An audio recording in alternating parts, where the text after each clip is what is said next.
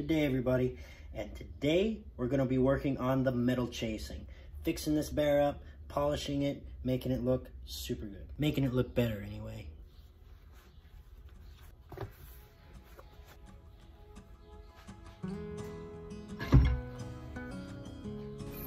I tried to use my coping saw that I use for trim work, but it's not really made for cutting metal.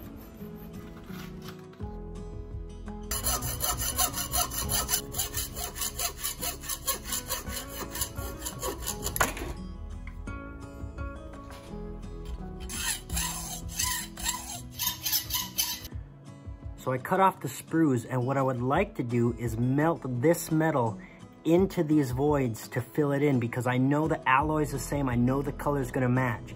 I don't have a way to do that right now, but what I'm going to try is silicon bronze MIG welding wire. I'm gonna test it on the plug to see how different the color is, to see if that's gonna work. Probably not, but I'm gonna try.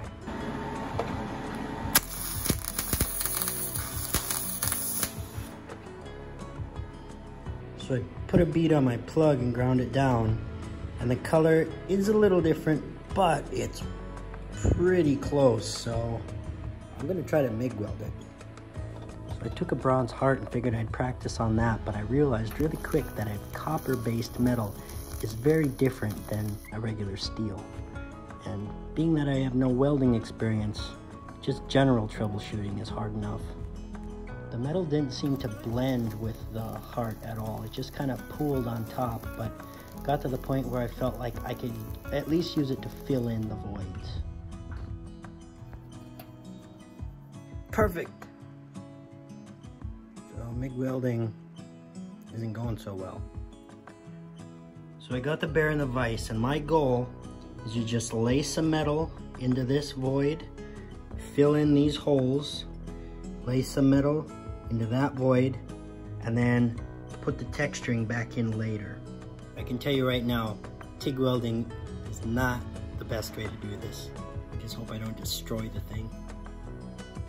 Now, if you're an experienced welder or an experienced metalsmith of any kind, please just skip this part of the video. I'm embarrassed to show you what I'm doing.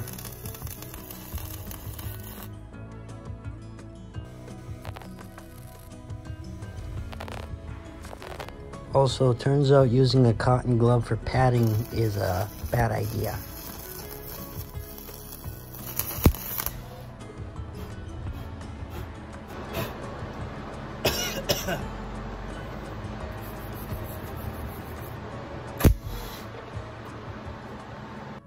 Also, for you MIG welders out there, why does this keep happening?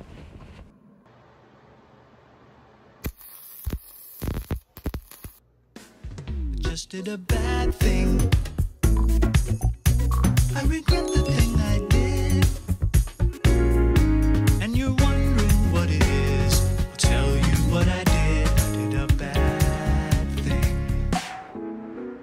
So I know it looks bad, and that's because it is, but I can fix it. I really wish I would have covered this in aluminum foil or something, because all this spatter got everywhere, made a mess. I can fix it, I think. The main thing is, now I have metal to work with. Before there was no metal there. Now there's metal there. So with enough filing and detail work, I think we can still make this into something cool. We're still okay. It's still okay. I was able to knock some of the spatter off, but some of it was stuck on there so hard I had to file it. You'll see. PPE is always important. Now begins the grinding to try to reclaim the shape of the bear. After that, I'll do my best to put the hair detailing back into the metal.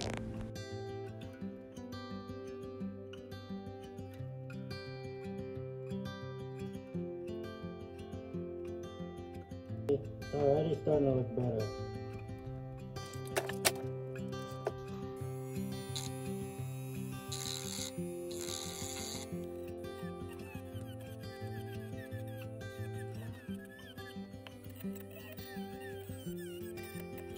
As usual, this is not a how-to video. I've never done this before. In a lot of cases, I don't know what I'm doing. I'm simply documenting my journey of learning.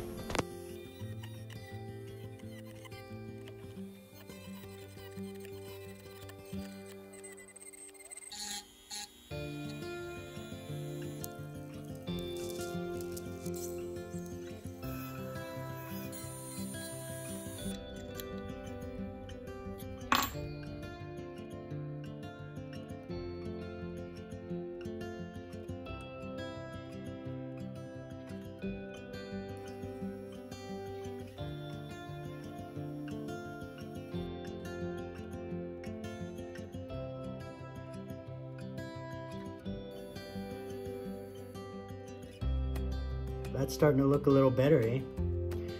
So now what I'm gonna do is I'm gonna take a wire wheel and I'm gonna just buff over the whole thing to blend in the textures. Try to.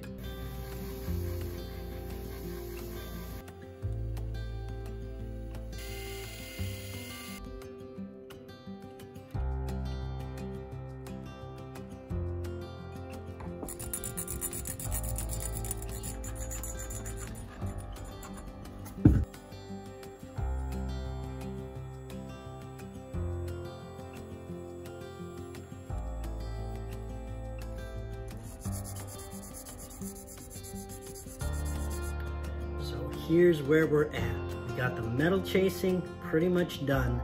I've never done that before, so that's a good learning experience. But at my skill level, I think this is about as good as I'm gonna be able to make it. And I think it's looking okay.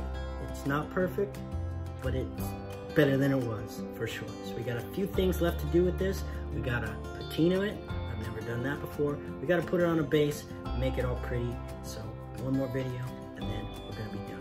Thanks for coming this far with me. If you want to see the next one, hit the like button, subscribe to the channel, and I'll see you next time. Bye-bye.